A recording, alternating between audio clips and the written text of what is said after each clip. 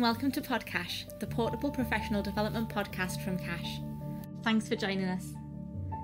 My name's Dawn and I'm the editor of CACHE Alumni, and this week we're joined by Stephen Mordue, who's a senior social work lecturer at the University of Sunderland.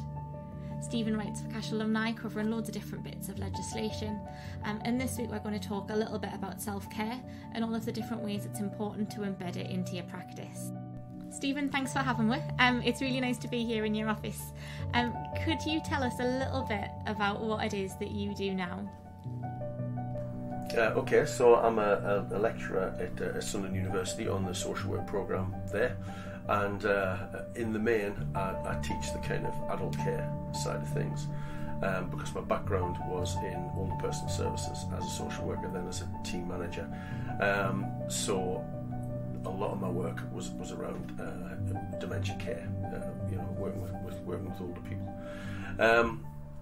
As part of my job when I was working for the council, I was also a practice educator, so I used to kind of train on the job social workers, if you like, when they were on placement with us, and that, I guess, was a bit of a catalyst to thinking, well, it might be interesting to make a career out of the teaching side of it, if you like. So I then applied for a job at the university, thinking this will be a great opportunity to test out my interview skills, because I hadn't done an interview for ages, and went and got the job. So I ended up at the university. So, like I said, teaching the adult care stuff, but also I'm practice learning coordinator there. So I organise all the placements for students, and that's really good because it gets you out and about and it gets you seeing what's going on in social care and social work organisations. So I really kind of enjoy that aspect of the role. Alongside that, because I do that for part of the week, and the other part of the week, I write because I enjoy writing. It's a bit of a passion of mine. And you write for us. And I write for CACHE Alumni around social care, social work, and kind of self-care, those kind of things. I do those, and I also run my own blog, Social Work Shorts, because I think there's a real kind of need there to bridge the gap between kind of academic literature and kind of a more kind of blog journalistic kind of approach to it. I think there's a gap in the middle there, where what you're writing about is rooted in academic literature and research, but is written in a very kind of accessible way, and that's kind of what I try to achieve in what I write for you. Yeah, and I think what we see is that you're really good at making things relevant to real life, whereas it's not just books. You're talking about how things work in the things that our audience will come across in their day-to-day. What would you say that sort of challenges are facing those social work students who are going into social work from a classroom setting, or just generally in the sector? What are the sort of challenges people are facing? I think there's always a challenge of transferring the classroom learning into the real world. I think that is difficult. That's what attracted me to the practice educator role, training people in the job place. Students need to carry with them into practice that idea of theoretical ideas and research, because if they don't root their practice in those kind of things, then they're just doing what they think they should do and being well-meaning about what they do and how they support people. So I think they've always got to have an eye on, why am I doing this the way I'm doing it? And that's rooted in research and theoretical ideas. But that transition, translating that in practice, is quite difficult. And there's a tendency to kind of leave that behind and get on with the job. This is how we do the job. You can leave behind the classroom, and you can't. It's got to kind of work together, and I think that's where some of the things that I write hopefully help, because it does try and sit some of the academic stuff, some of the theoretical ideas into the kind of real workplace. But beyond that, I think one of the big challenges is just figuring out how to manage as a social worker, working with people who are often in the midst of crisis or having a difficult time of life. So working in the midst of that and dealing with that emotional aspect of the job, while making sure you look after yourself and care for yourself, and also how do you keep control of all the stuff that you need to do that wasn't the stuff that motivated you to come into the profession, like hitting timescales, hitting deadlines, keeping things within budget. I'm going to hazard a guess that there's probably nobody sat in first, second or third year social work degrees who's come from a perspective where their motivation was to manage budgets, write reports, hit a deadline. Be a strange degree You know, to choose. it would be an odd one. It would be an odd one. They came into it because they've got this internal drive, this intrinsic motivation to want to offer themselves, I think. And I think that's kind of social work's kind of unique contribution, I guess, that social workers tend to offer of themselves, and they take on people's emotions, they take on people's problems, and then help people kind of figure out a way through those problems. And is that a reason that maybe burnout's quite so big an issue within not just social work, but social care in general? Yeah, absolutely. And I think, I think the problem is that if you are constantly taking on other people's emotions, constantly taking on the negatives in people's life, people trying to overcome difficulties and overcome problems, you first of all you have quite skewed view of the world, because you're only dealing with people who are in crisis or in difficulties, and actually the people that are in those situations are probably a relatively small percentage of the population, but you get a skewed view of it. But equally it saps on your kind of emotional capacity to survive and thrive in other parts of your life, you know. So if you're constantly given emotionally to the people that you're working with, or taking on their emotions, where have you got the emotion left for your relationship at home, or your relationship with your children, or your parents, or you know, or your friends, all that kind of stuff? Just life in general. Just life in general. How do you get on with life in general? So what I think people need to self-care in such a way that their work life and their home life are kind of interrelated, in a sense that you need to be kind of doing well in both, you know? So when self-care is sort of a dirty word, it's something that people don't like to talk about because it seems selfish to self-care sometimes. Where do you think people can embed that or make it a priority? What do you think is the sort of missing link between putting those things together? I think the missing link isn't missing anymore. I think the missing link was an understanding of how we work, how our psychology kind of works, how our brains work, what the impact on us psychologically is of taking on board people's emotions, not being organised so you keep missing things, how that makes you feel, all of those kind of things. So I think there's lots of things that we now know, because particularly probably kind of since the 70s, since our ability to kind of look at the brain in action has really developed over that last 30 or 40 years. So we can now see what's going on when people are making decisions, when people are under pressure, when people are stressed. We can see what's going on, and we can figure out what things kind of actually work. The problem is, when I talk to people about self-care, I'll talk to people about going for a walk for 20 minutes on a lunchtime. The impact that can have. Lunchtime is where I type up my case notes and how I spend. Absolutely. You know, and you hit the nail right on the head there. That's a problem. So you say to practitioners, what you need to do at lunchtime is take 20 minutes, go for a walk, have something healthy and nutritious to eat. It's not going to weigh you down all afternoon.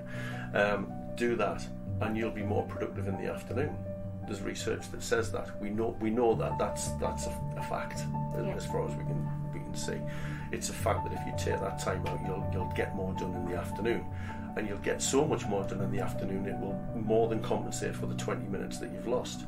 But persuading someone to do that who's overwhelmed and stressed by the job that they're doing, to persuade them to do that, they're going, no, that can't be right. Just going for a walk for 20 minutes is not going to improve all of this work that I have to do. And you kind of, well, it is, you know. I think you've got a conflict as well between what they know to be right, because you might know that it's going to make you more productive, but you've got that culture of presenteeism as well. Absolutely. So if you're in an organisation where actually the culture is everybody just cracks on and gets through their dinner hour so that they can get home on time, do you think that in terms of the sector as a whole is something that's changing? Or no, I think it's very real, and I know this because when I teach some of this self-care stuff to students while they're with us in university, And so then I ask them when they're out in practice, how are you doing with lunch? Oh, we don't get a lunch break. Well, what did I tell you though in class? What did I show you? What research did I show you that said this is positive? So you're right, organisational culture is probably the thing that shifts people from being intrinsically motivated to want to do a good job and help and support people and empower people, to then being motivated by the external factors of, I don't dare go for a lunch break, because if I go for a lunch break, what's that going to make me look like? It's going to make me look like I've not got enough to do, you know? So people are going to perceive me negatively then, because we all should be working so hard that we have to arrive at work at 7 o'clock in the morning and not leave till 7 o'clock in the night and not have a lunch break, you know? Well, actually, there's very strong evidence that says by shortening your working day, by working on how to stop yourself procrastinating, working on all of that, actually you can shorten your working day and still get as much done if you've got a system for doing that. But how we overturn that is a difficult one, and really I think if we're going to teach anybody about how the psychology of productivity works, we have to be starting with management, so that management are going round the office on the lunchtime and going, this is the third day in a row I've seen you sat at your desk, get out and get a lunch break, go and take some time out. I think people need permission to kind of do that, yeah? Now, the 20-minute lunch break isn't a panacea for all the failings in social care and social work. There are deeply entrenched problems. I think it's important to say that. There are deeply entrenched problems in terms of lack of funding, lack of resources, not enough soldiers on the ground. There's all of those problems which are very real. Even within health and social care, in terms of care homes, domiciliary care, that at any time there's upwards of 150,000 unfilled vacancies. Absolutely. Does that translate into social work? Is there a shortage of social workers as well as sort of those? I mean, definitely my understanding from what I've read is particularly in kind of areas like child protection. There are everybody's carrying vacancies. There's also a lot of people, contractors, kind of working in these environments where they're kind of there for a 6-month contract and then they kind of leave. And then you're not getting the continuity of care that I think is required. You know, there are some quite problematic statistics around how many times children who are in the looked after system are either moved homes that they live in or moved social workers, and all that goes with that. You know, all the damage that does. But how do you change that in a sector where everywhere's carrying vacancies? So yeah, it's a real problem. I don't know the exact figures, but from what I see, maybe the problems are less in adult care. I know from my experience anyway, when I was a social worker, the adult care teams were fairly static, you know. And I think we need to explore why that is, because particularly since the inception of the Mental Capacity Act, which brought a whole wave of other responsibilities into the social work world, changes in the Care Act to kind of get used to the development of personalisation. Since we've had all of those things, that's certainly shifted the demands in adult care. Yet from what I see, those teams are still a lot more static than child protection teams are. So I think we need to kind of, somebody needs to have a look at that and try and figure out why that is. Because fundamentally, the people working in those sectors are probably dealing with similar things, emotional situations, you know, children. It's not just children who are abused, it's older adults, it's people with learning disabilities, it's all that kind of thing. So I think there is a lot of similarities between these areas. I mean, even in terms of the pressures as we get an older population, yeah. People's caseloads get bigger, and yeah. finances in local authorities are being squeezed. Yeah. Do you think that'll even the playing field a little bit? Or? I think it's hard to talk about an even playing field, because I think while at the core we're doing similar things, the reasons people come to those sorts of social work are generally quite different. So people are involved in child protection because their children are at risk, and I've never worked in child protection and I can't begin to comprehend what it must feel like to go into a family home and have to remove the children. That's always going to be negative, surely. It's got to be. Whereas my experience of working with older people was, in the main, people were quite pleased you were there.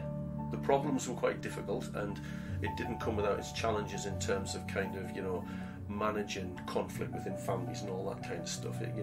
Those challenges are there, but overall, it was providing solutions. Generally, you were trying to help people work through those problems and provide solutions. So it comes with its challenges. One of the things I'm always saying to students is don't get caught up in adult social work being a kind of poor relation to tiny children's social work.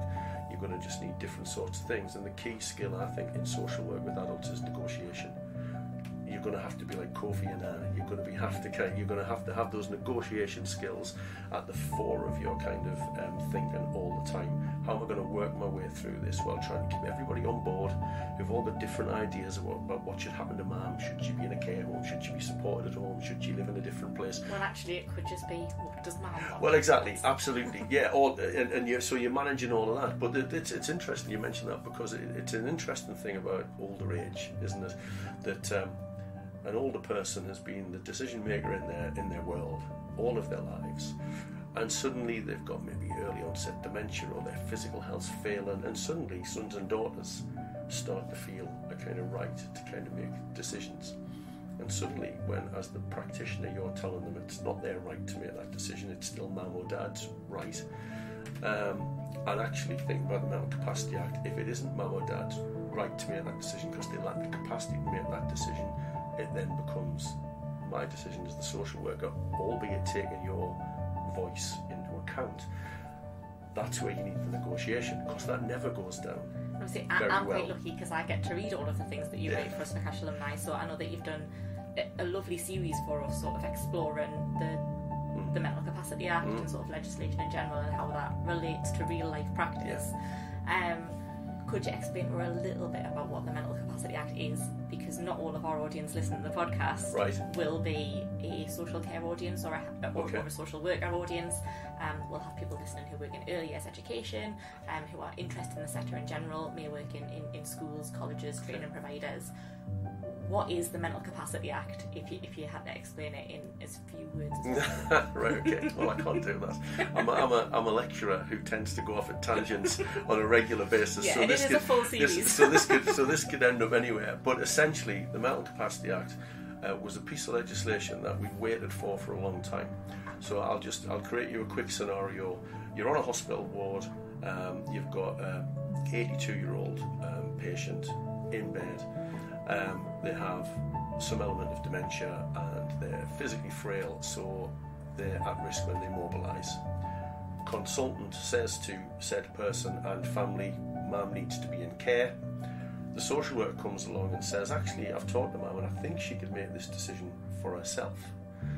Pre-Mental Capacity Act, we're stuck because there's no mechanism for us to assert the rights of the individual, or if the individual can't make the decision for themselves, to then have a debate with the family and the consultant about what we should do that's in this person's best interests.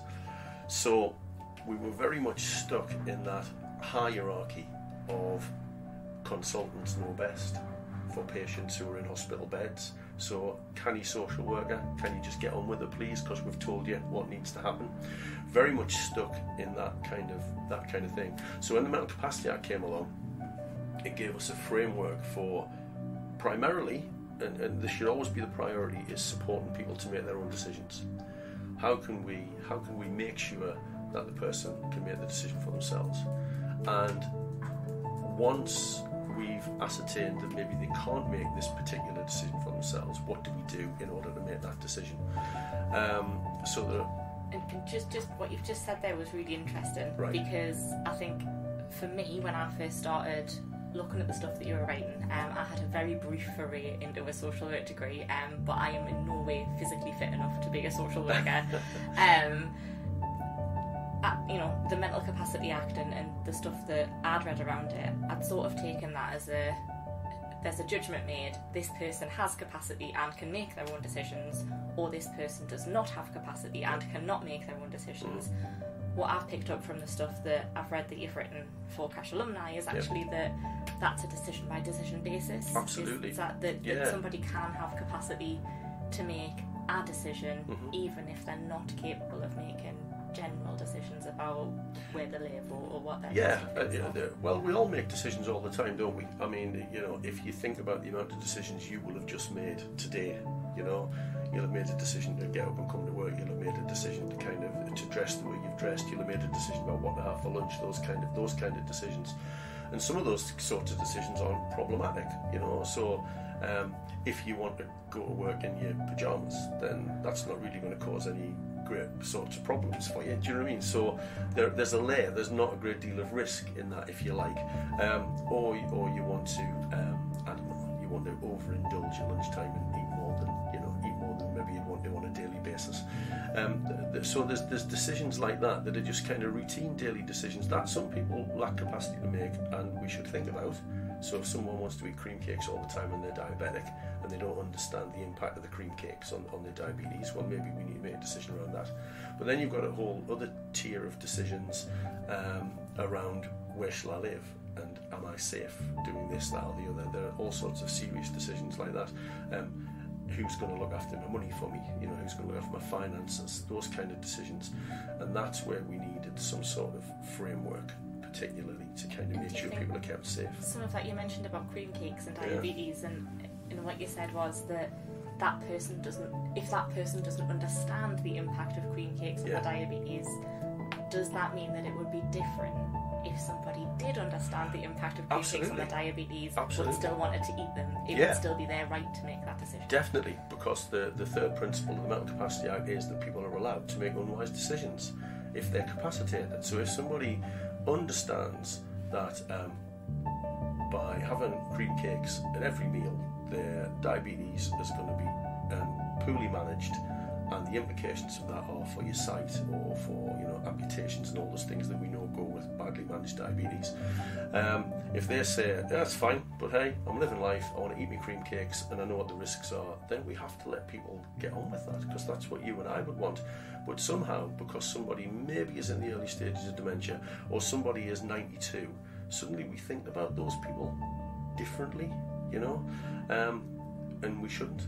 The rules we would apply to a 32-year-old should be the same as the rules we apply to a 92-year-old, but they're not often, because families step in and go, "Mum, you shouldn't be eating cream cakes." Look, she doesn't understand. She understands fully. She just doesn't care. Just doesn't care. Absolutely, she just doesn't care. Yeah. Do you think that's maybe where some of the disconnect has been between social workers and doctors or medical professionals who maybe have different ideas about that person's care? Yeah, because I think we come at risk from different perspectives. Although Parliamentary Select Committee that reported on the Mental Capacity Act back in 2015, when it was 10 years old, said that in general practitioners are too risk averse. I think we've got even different layers of how risk averse practitioners are, and I think social workers are good at thinking about risk and thinking about people's rights to take risks. I think they're better at it than maybe medical staff are, because there's quite a paternalistic kind of approach to healthcare. There seems to be, why don't people understand that this thing's bad for their health or that thing's bad for their health? And actually now they're in hospital and we've got a bit of control of them. Let's see if we can let's put them right, and tell them they can't drink as much as they're drinking or smoke, or they can't eat the cream cakes or whatever it happens to be. So I think generally speaking, and this is a huge generalisation, you've got to accept that, this is a huge generalisation, I think when people are in hospitals and we're looking at a discharge plan to get them out of hospitals, I think people working in those hospitals want to eliminate risk. And you can't eliminate risk, you can only manage risk. So I suppose their specialism is health, so they want to safeguard somebody's health. They want to maximise that person's health. Whereas the social worker coming in to support them is actually about safeguarding their well-being. Is that maximising their life? Yeah, absolutely. Yeah, wants to protect their well-being in general. And I don't know about you, but one of my favourite self-care tactics is on a Friday night I uncork the bottle of red wine and I drink 3 or 4 glasses of that red wine. Now I know that when I'm uncorking it, that I'm going to wake up on Saturday morning and think that was a bad decision. Yeah. And then unit-wise, you should space it out. Absolutely, all of that stuff, which I completely know. But what I know is that actually I quite enjoy that, and I get some benefit from it.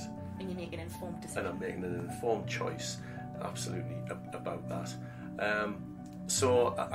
I think people have to make those decisions for themselves and stand or fall by those decisions. So, practitioners working on the ground with people, whether that be in early years education, where they're working with under fives, those members that we've got who are social workers and are working out in the field, is there something about that group of people that you think stops them from being able to do that, looking after their own needs, like a bottle of wine on a Friday night, or being able to go, this is a decision I'm making for me?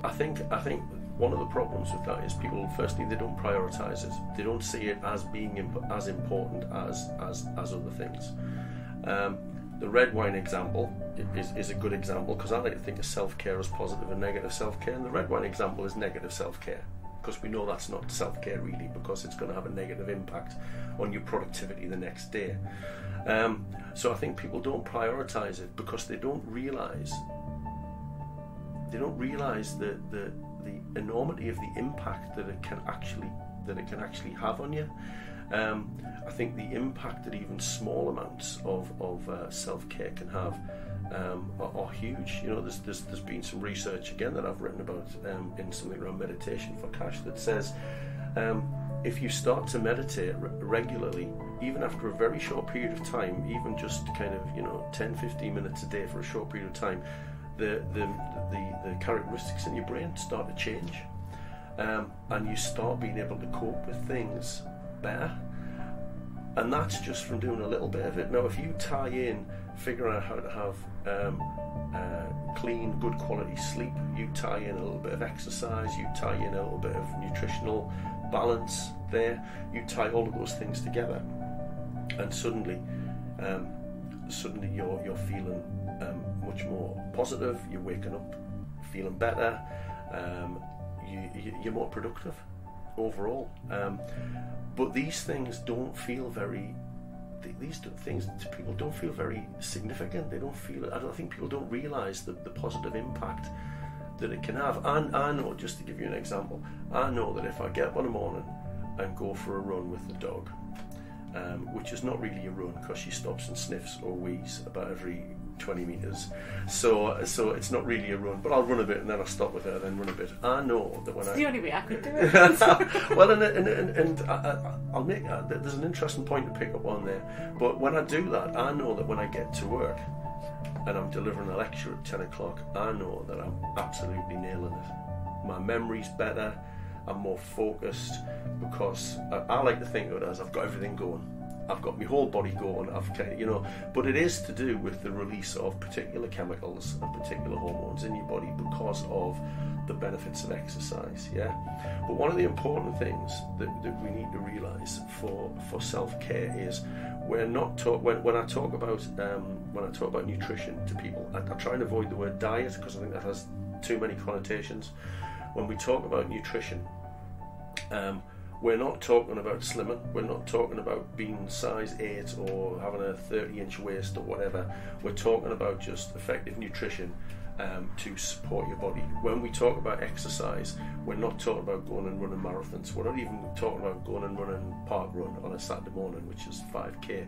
We're not even talking about that. We're just talking about some exercise that leaves you just a little bit breathless for maybe 20 minutes, half an hour every day. And would you say that that's still important for professionals, for example in care homes where actually the job's really, really physical? Do you think it's important to have good exercise, sort of stuff that is a specific space and time that happens, rather than it just being day to day and it being built in, maybe a bit like it was in the olden days before people did exercise for fun? Absolutely. No, I think it is. I think it is because I like to think of walking and running, or even going to the gym, those kind of things. I like to think of those as meditation in motion. So you kind of, I know that when I go out for a run, I pretty much switch off to everything else. I just go out, and it's great for this. I just go out and I put one foot in front of the other, and I go out and I come back, and while I'm out I think of very little. But one of the interesting things is that lots of people have written about in terms of productivity and creativity is that when you stop thinking about things, that's when you have your moment.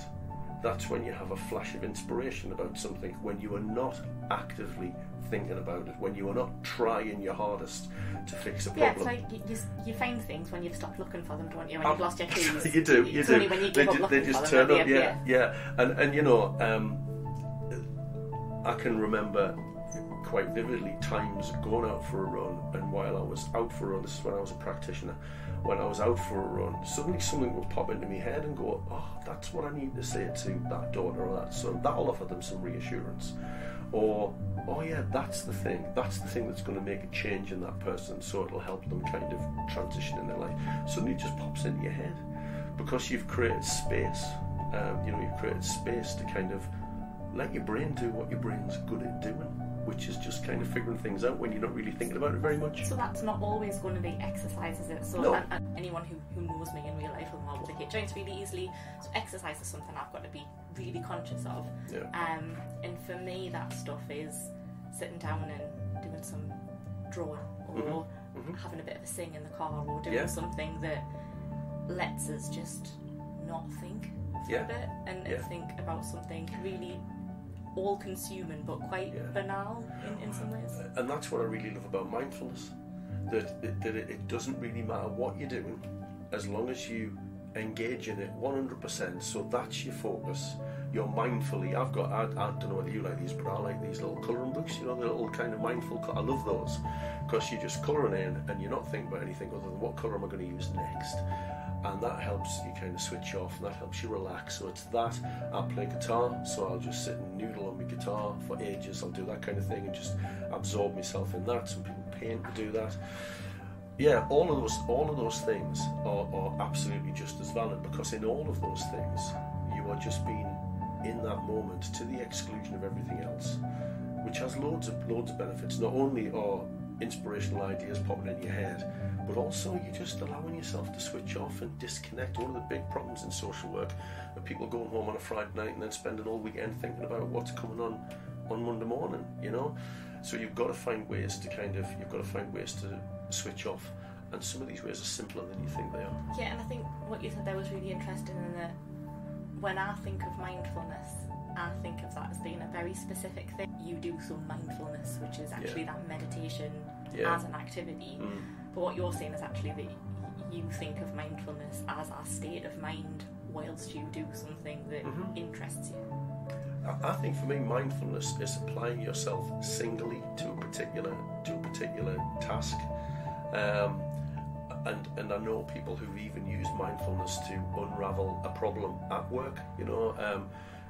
In the shower, thinking about what you've got coming up that day that you're kind of concerned about. Just think exclusively about that. Let the feelings wash over you. Understand how it's going to make you feel emotionally, but singularly focus on that. I think people have That's hard in 2019, though, isn't absolutely, it? without a doubt. And that, I guess, that kind of that leads into thinking about. There's lots of great ideas about how to be productive, and one of the things that I'm really into is this idea of having a trusted system where everything resides. Everything that you have in your sphere of responsibility, that I like to call it, everything that's in your sphere of responsibility is recorded somewhere, so that you're not keeping everything in your head. David Allen, who one of my favourite books, Getting Things Done methodology. David Allen says that your mind, your brain, is not a storage tool, it's a thinking tool. It's not good at storing things, really, because we forget things all the time. That's not what it's for. It's for thinking about things, and you've got to do what psychologists call externalizing your memories. Write them down, put them in a spreadsheet, put them in a Word document, do whatever you want with them, put them in your calendar.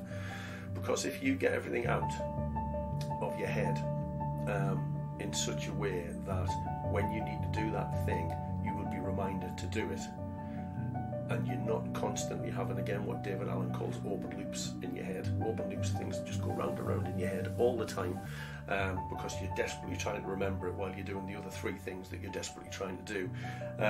The risk is you forget what it was you've got in your head as an open loop, but every open loop you've got going around in your head saps your psychological capacity to remain in the moment with that one thing that you have to think about or do at that point in time.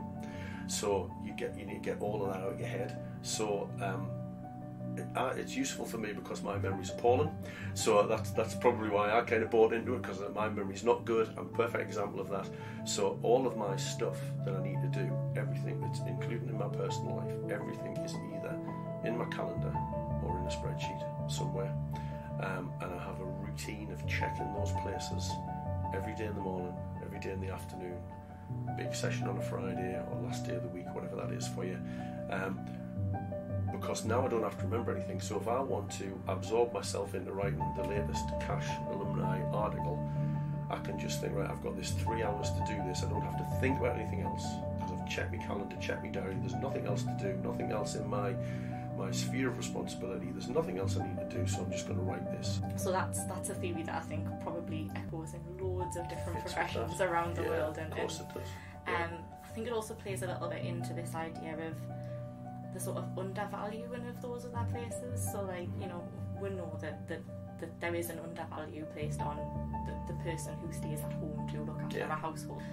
But I think that translates really well into social care and into social work, because a lot of those soft skills and those people skills and what people think of as being the hippy dippy stuff isn't valued by wider society in the way that it should. I mean, do you think that that's something that's still an issue within social work, that people don't understand how much it's needed or what it actually is? People don't get what we do. Okay, you so know? Putting you on the spot. Yeah. What is it?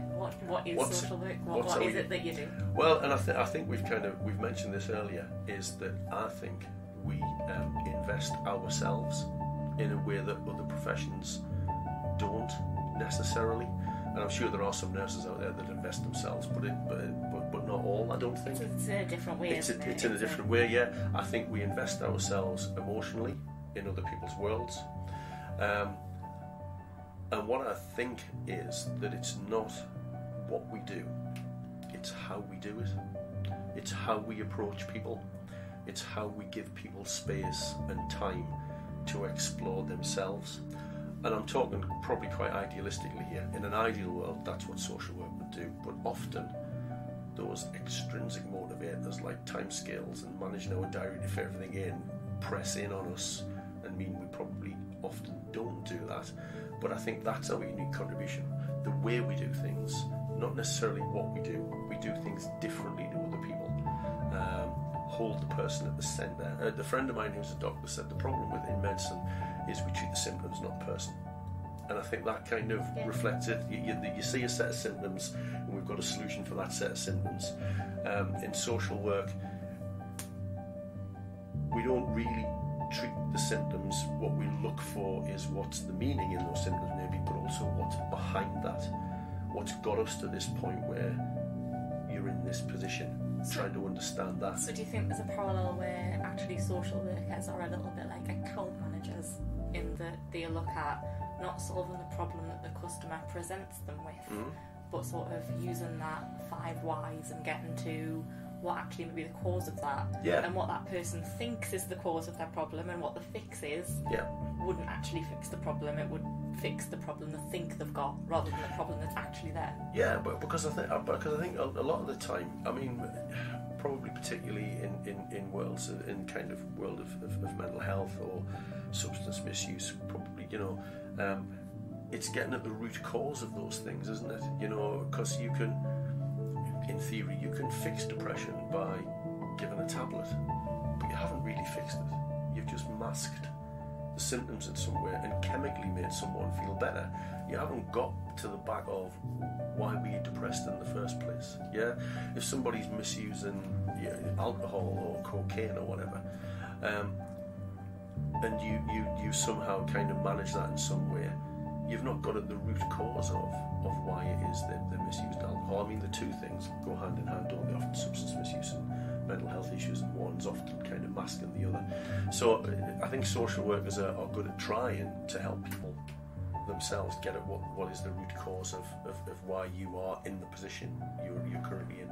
And skipping back sort of between the two themes of social work as a whole and the self-care stuff, you mentioned there that there are people who may abuse cocaine and alcohol. Obviously, in the public consciousness, those are two very different things. People who abuse cocaine and people who abuse alcohol, that's two different levels, because one's legal, one's not. Can you tell her a little bit about using everyday drugs like alcohol and the other ones that you've written about? We're talking caffeine. And the world's caffeine addiction. I can't even remember where this is from now, but I remember reading somewhere that somebody said if you drink alcohol on a night, you're stealing hours from tomorrow, and if you drink coffee on a morning, you're stealing hours from later in the day. What we know is that these kind of things, and alcohol's the same, and other drugs, it puts our bodies under a stress, and there's a physical response to the stress that puts our bodies under that, in a sense, in many ways, chemically, is very similar to the stress we feel sat at the desk with 4 or 5 different deadlines. So you're sat at your desk with 4 or 5 different deadlines, not knowing what you want to do first, and you're having your 5th cup of coffee for the day. All of that is putting your body under stress. And do you think that affects how people then deal with those 4 or 5 different deadlines or problems, if they're also wired in a sort of fight or flight, like that wired sort of state? Do you think that they actually deal with those problems differently? I think you're in a chemically induced heightened state of awareness, and I find, thinking back at the time, like any person who's misusing a drug, I would have told you it helped me stay focused, it helped me get on with things. But I think thinking back, it probably meant that my thinking was quite scattered, that I wasn't thinking things through rationally and logically. I was probably just grabbing at something because I was so wired. I was like, I'll get this done, plough through. And I don't think that's your kind of best work sometimes. And just for anybody who doesn't know you, I do want to reassure everybody that you do an awful lot of stuff, and that actually you're one of those people that if they do decide to look you up after they've listened to this, that they'll find that you've got 5 different jobs and careers and lives that you run, and that actually everything's really well managed, and you seem to just do loads. Do you think that that's different now than it was before you had these sort of systems and self-care processes in place? Yes, the reason I am obsessed with being organised and the impact that and all the self-care stuff has on productivity is I was the most disorganised person that you could care to imagine, leaving stuff right till the last minute, stopping at work till late to get the report done because it needed to be there that day. So at 5 o'clock I'm starting to write the report that's due that day. It's a bit like students who leave stuff till the final day it's due in, and they hand it in and they get it in on time, but you think, is it your best work? Probably not going to be, because you don't have time to go back and reevaluate and proofread and do all those kind of things that you want to do. So yes, absolutely. I think one of the reasons that I've started taking on other roles is because I got myself really focused and really organised in my kind of day job, if you like, which I see as the university. That's my core job. 3 days a week I do that. Because I got myself so organised at that, what I found was actually it freed up. It doesn't necessarily free up time, okay? That's not the bonus for me. It frees up the psychological capacity to start to think about other things. So suddenly I'm sat at work and I'm thinking, could I write a blog? Could I do a podcast? Could I write for you guys? Could I do these kind of things? Well, yeah, I could. Not because I had more time, because I think it doesn't matter where you work. Social work is not the only profession that's really busy. We're all really busy. We live in a workplace environment that is all about do more with less. But it is very, very possible to be very busy and to get very little done. Oh, absolutely, without a doubt. Have you ever sat at your desk and worked all day and thought, I don't think I've really achieved anything? We all feel that, don't we? And that's because I think sometimes we just push things around all day. We don't focus on what's my next task, what's the next thing I need to do, what am I aiming for at the end, where have I moved to. Or it might be that we've done something that I know that you don't like, which is that we've done part of a lot of things, so we haven't finished anything, we've just done a bit of a lot of different things. Au contraire, no, I would disagree with you there, because I do like that, but it has to be planned. So what you have to do, this is this thing about how do you eat an elephant, okay? You eat an elephant in one bite at a time, because you couldn't possibly eat a whole elephant all at once. So when you've got a big task, you break it down into smaller tasks. But I think what you're maybe alluding to is people don't break it down into small tasks, they just chip away at the bigger task. So instead of sitting down and thinking, I've got this big task to do, I've got to initiate and record a podcast. Okay, so instead of breaking that down into, have I got the right equipment, who am I going to talk to, let's organise some diary appointments to do that. If you break it down into those tasks, rather than thinking the end result is a podcast, then it's a psychological thing called the power of small wins. So if the task is record a podcast, you only get that psychological buzz that makes you feel like you've achieved something when you've recorded a podcast. But if you break it down into 9 steps, every time you tick off one of those steps in your calendar, you get a buzz, because you have actually completed something. You've completed step 1, and then you move on to step 2. And I would diary all of those steps so I know when it's going to happen to get to the end product. And that's different to multitasking, isn't it? Yes, that's different to multitasking, very much so. Multitasking doesn't work. Single tasking is what we're after. The research evidence is that none of us can multitask effectively. That's the evidence. And there's research around that. There's a great piece of research that was done for Microsoft, which showed that if someone's on task, so with Microsoft it would be computer programming, some ingenious thing. If they've got their emails open and one of their emails pops up and they think, I'll have a look at that email, they go off and look at their email, read it, respond, but maybe then they come back to the task. It can take up to 20 minutes to get back up to speed on that task again, because you're changing between things, because your brain can only cope with one thing at once. You're not doing 2 things at once. So you feel like you are. You're doing a bit of this thing, then a bit of this thing, then a bit of this thing, then a bit of this thing, but all the time you're risking increased mistakes and actually a reduction in how fast you complete that task. Do you want to try an example? Yeah, go on then. Okay, you've got to do it. So what I want you to do is just count from 1 to 10. Okay. Out loud. 1, 2, 3, 4, 5, 6, 7, 8, 9, 10. Right, now say the first 10 letters of the alphabet. A, B, C, D, E, F, G, H, I, J. Right, so I now want you to intersperse them, so I want you to do both things at once. So I want you to go 1, A, 2, B, 3, C, etc. and then keep going. 1, A, 2, B, 3, C, 4, D, 5, E, 6, F, 7, G. Well, that's much harder. Of course it is, because I would imagine what you were doing, because when I do that, what I have to do, once you get past those first few letters, which we all know instinctively, A, B, C, D, F, G, yeah, once you do those first ones, you do it instinctively. Once you get further down the alphabet, I bet what you were doing was starting at the start of the alphabet again, almost, to get you to where you needed to be. That's how I do it anyway. I say I did it slightly differently, and then I was keeping track of numbers on my hand. I was trying to remember where I was in the alphabet. I didn't tell you would use your hands. I didn't tell you that. It was just as difficult. So that's you trying to multitask, trying to do 2 things at once, using your brain the way we do when we multitask, which is we do a bit of this and a bit of that and a bit of that, and you will slow down. And I've done that with a number of people, and some people are really good at it. And they get kind of 2/3 of the way. Code breakers. Well, probably, yeah. They get 2/3 of the way through the alphabet before there's a tangible slowing. But there nevertheless is a slowing, yeah?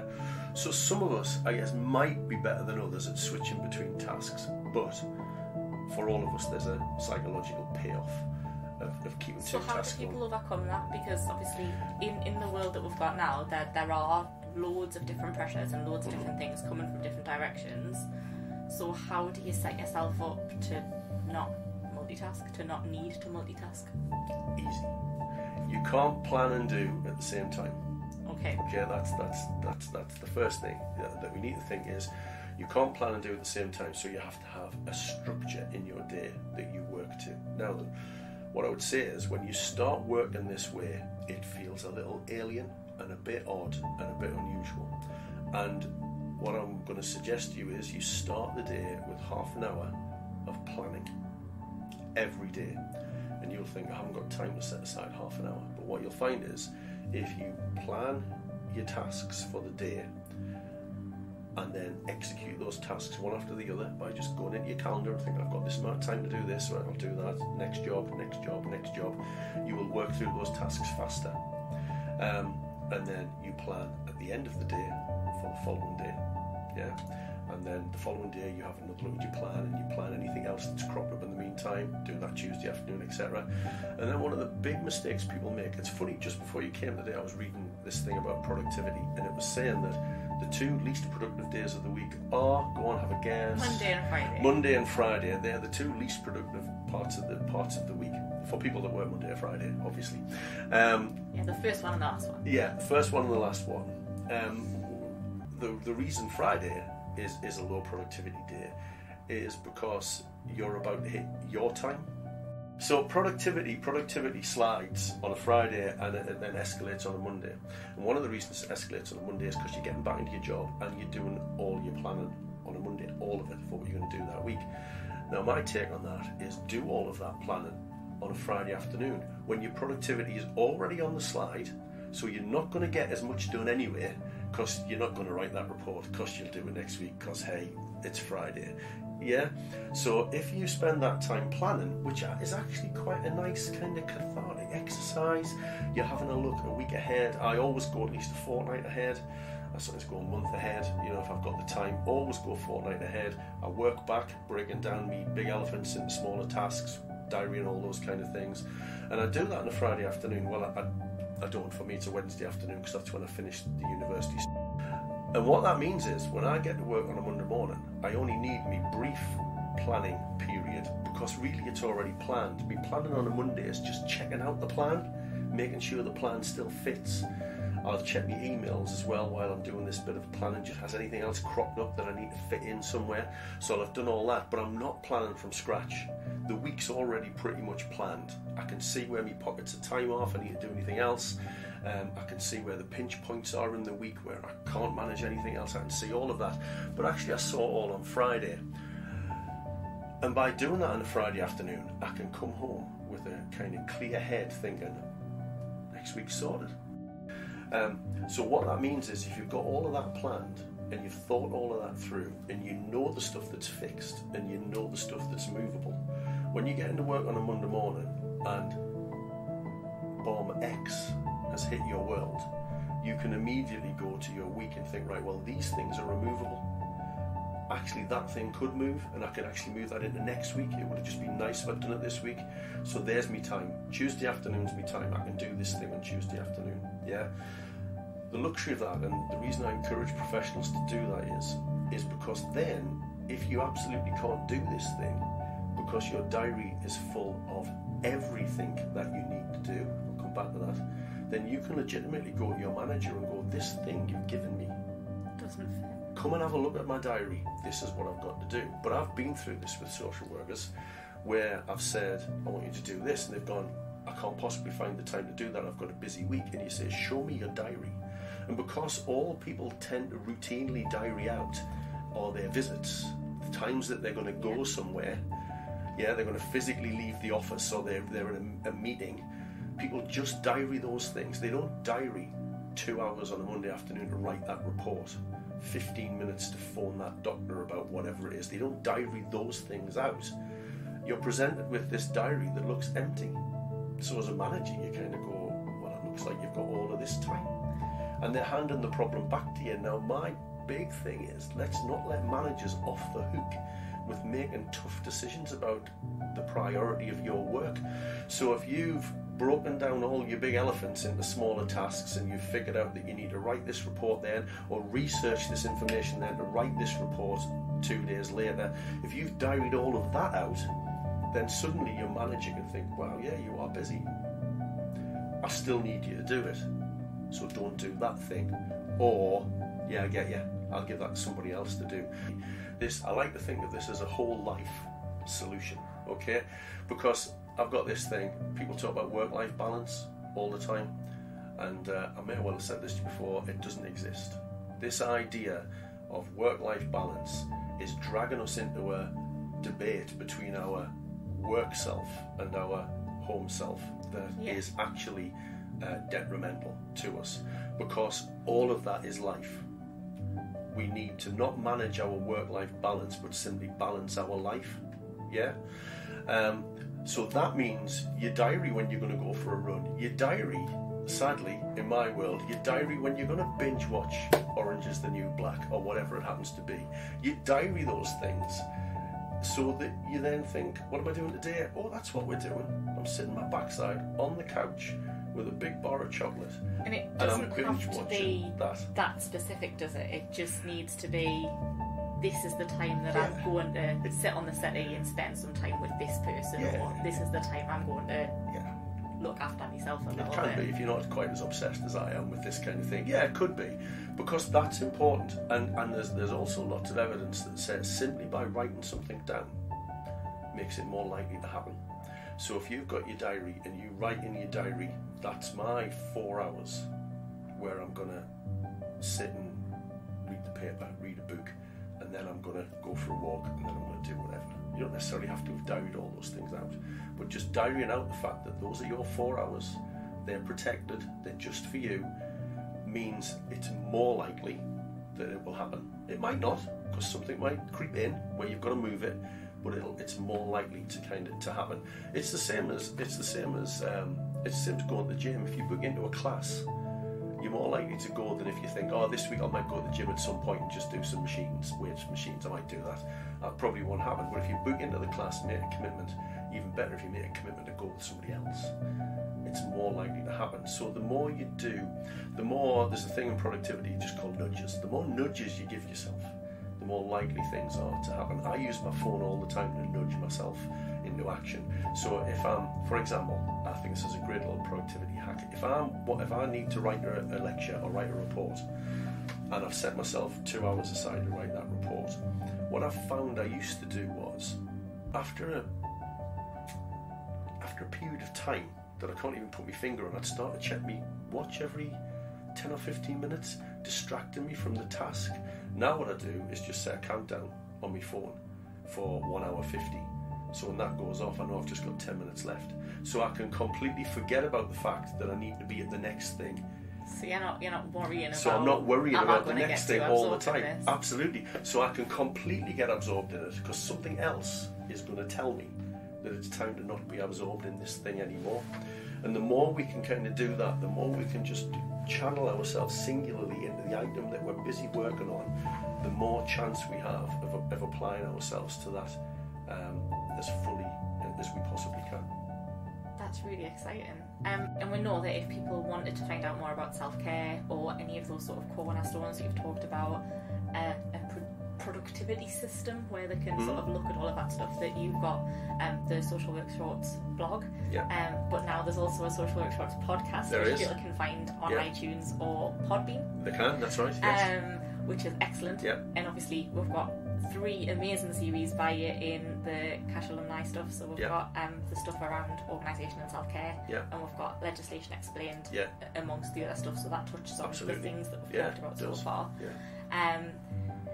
If you were to leave our audience with one thing, what is your most important point? What is it that you would like every social worker or everyone working in social care to sort of carry with them? Over everything is prioritise yourself, because if you don't prioritise yourself, you're not working effectively with other people.